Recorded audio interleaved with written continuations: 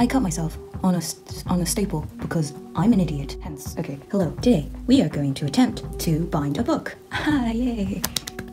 Failed version that I tried to do because many people were curious as to where I got my paper. Got tan paper for sketchbooks. Why don't I just make a sketchbook with all tan pages and other pages that are not as tan? You know, so anyone can do this if you're smart enough and if you're not me. I do indeed have 2 arms.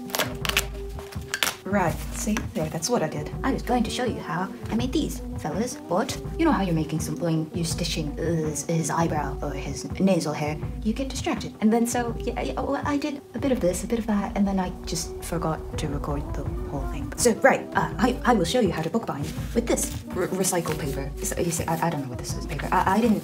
You can see that they're pretty much stuck together already. I used some glue, a great invention. Only one side had words that I needed, and the other side was just recycled paper. Recycling. Illustrate how to do this wrong, and yet have a result that is satisfactory to someone with low expectations like myself. There you are, and I only stabbed myself 47 times making this. And look, I stuck some random sheets of paper in between as well, just to give it some more, you know. What's this type of paper called again? My mom called it Nyopiedr, but I don't know the English. Cow skin paper. How to arrange the pages. Blank, white, blank, blank. This is not blank. I will just make a blank sketchbook. First, fold it. Why don't we make some small talk? Well, really, I'm just talking to myself in an empty room. But to anyone out there, terrestrial or extraterrestrial, I hope you're doing well. Staying warm in the winter, unless it's summer all year round, or winter all year round, in which case stay warm or stay cool. Stay at the optimum, stay homeostatic. I will put this in, yes, okay, see, it's nighttime, so we gotta be quiet now, in case we wake my mom. You have 4 pages each. You have thingies. You have 2 of 4 thingies. Now you put them side by side, like so. See, like that. Get some thread. Get some thin fiber threaded. Carefully. So you take your 2 thingies. You take these. You stab the first sheet from the outside, and you measure out the place, the site at which you want to stab. Thread it in. Nice. You just stab it along the folded part. Arts and crafts with soup. Soup craft. Soup of the day. Soup of the week. It's all the same soup. This one. See, you finish with the division line here. And then you go back. Retrace your stab wounds. And then so you make sure both sides have the thread through the stab wound. I should stop calling it a stab wound. I'll call it a puncture mark. No. Needle hole. Orifice. Push it through the thing again, but on the other side this time. Yes, makes a nice line of green on both sides. Now you've reached the beginning. Tie a knot on the inside. Thread it under the thread. Tie a knot here. Push the needle back in through the hole. Pull it out. Right back at the beginning. Pull the knot that you made on the inside out, so it's on the outside. Because you don't want the inside to be all, oh Christ, because you want a smooth inside bit, right? You don't want actually, you know what, I do want and then you attach the next one by putting it side by side like so, stab it in the same location, here. It would be easier if I drew out the points first. I never think ahead. I never think, this is going very, very well. Normally you should have extraordinarily long piece of thread so that you can bind the entirety of your sketchbook without having to change the thread. Mine is being creative. How do you get the idea? I just try to think creatively. So this is the part of the first thing. This is the second thing, and then I have the first lined up right here with the second. Is you want to pass your needle through the first, and you pull it out, and then you put it back into the next one, so it's stuck on the middle loopy bit. Put the needle back in through the orifice that you just came out of. It has become one with the thing. Go with your gut. Go with what your retinas are reflecting back into your brain and telling you where the location of it is. Each group, yes, we'll just call them groups. Neighbor. They're neighbors, yes. I did 2 pages because I don't have any more paper, but I think you could do 3 pages, and then you could have 6 in a group, 6 in a family, 6 in a house, until I reach that bit. And then I'll show you what I'll do when I get there. See, when this happens, what you do is die. Oh no. Okay, yay. We did it. We cheated death. Next time, we will not be so lucky. So when you get to the 3rd group, you don't want to loop it around the first row of stitches anymore. You want to loop it around the second row, and so on and so forth, so that you get this nice lineup of stitches across the binded bit, the binded edge. Not like this, because I failed, and so there are multiple rows across, but really it should be just columns down, lots of columns.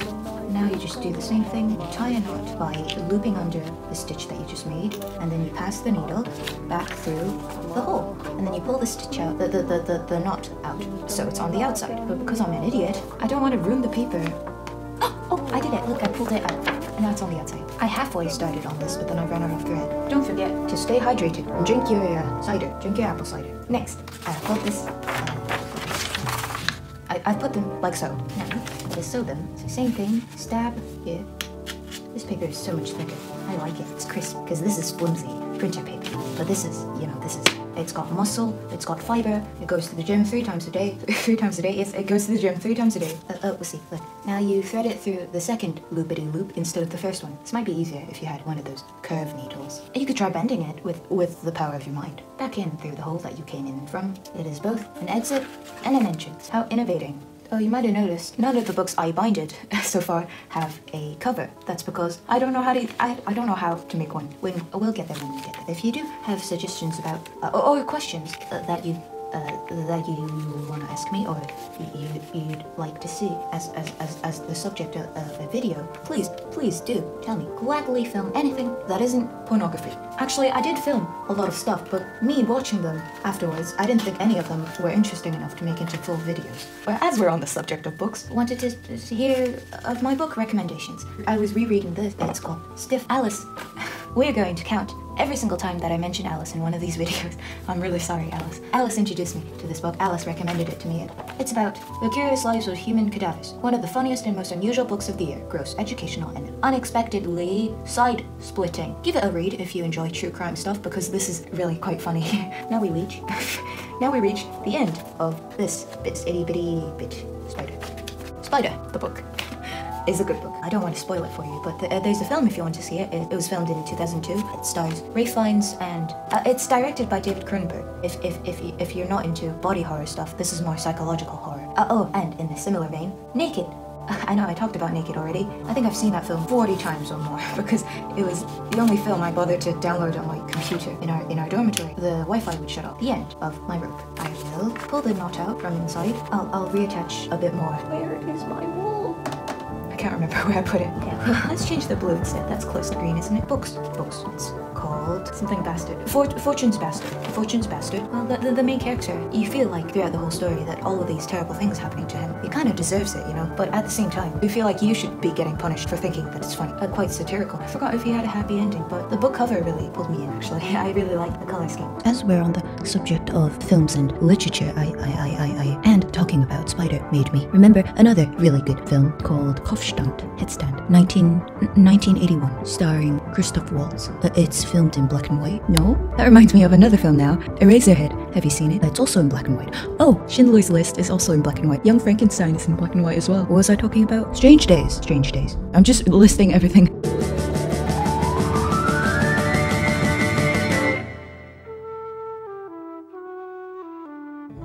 Adam Zabler? Oh, I talked about that already, didn't I? Tell me if I'm pronouncing it wrong. I'm very sorry. Oh, we read this really memorable book. It's a sad book. It's called The History of Love by Nicole Krauss. Please read it. You will not regret it unless you start crying in the middle of class, in which case you will regret it immensely. Please watch Yang Schwankmeyer's Little OT, also called Greedy Guts. It's based on a fairy tale. Hang on, I have to go return some videotapes. I will cut this short once again because it'll be fine. Everything will be fine. Don't worry. 那是什么玩意儿？那个什么玩意儿？怎么没给我拿过这一块呢 ？Hello，米娅的妈妈。我那人高手，没人看得到。I've been offered oranges. Ta-da! I will try to film another section where I will attempt to make a good enough cover to show you. But for now, goodbye.